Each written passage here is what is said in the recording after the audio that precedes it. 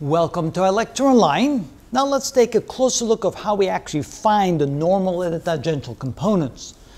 The tangential component of acceleration is not necessarily that hard to find. The tangential components can simply be found by taking the second derivative of the position along the curve with respect to time. In other words, we take the velocity along the curve, take the derivative of that, and we have the tangential component of the acceleration.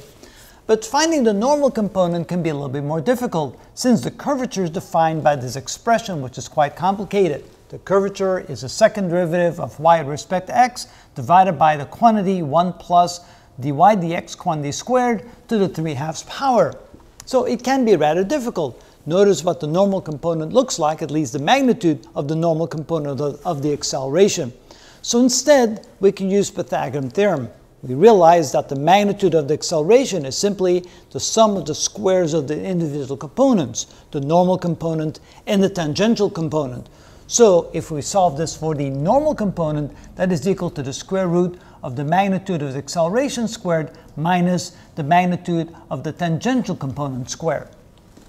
And if we start with a position vector, which is x in the I direction plus y in the j direction, x and y of course being functions of the parametric variable time, then the acceleration can be found by taking the second derivative of the x component, the second derivative of the y component, and then we square both components, add them together, take the square root, and that gives us the magnitude of the total acceleration vector.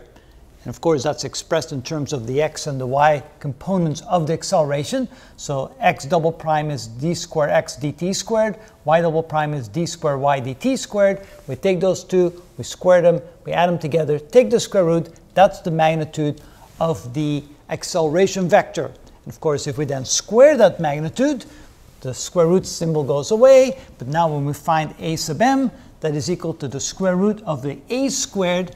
A squared is right here, minus the tangential component squared. Now the tangential component right here is this quantity, so we take that quantity and we square it as well and subtract it from the total magnitude of the acceleration.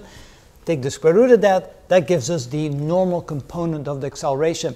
And this method is quite often easier to use than this method. At least, now you have two methods, either one will give you the answer, but sometimes I prefer this one. It makes it easier, and that's how it's done.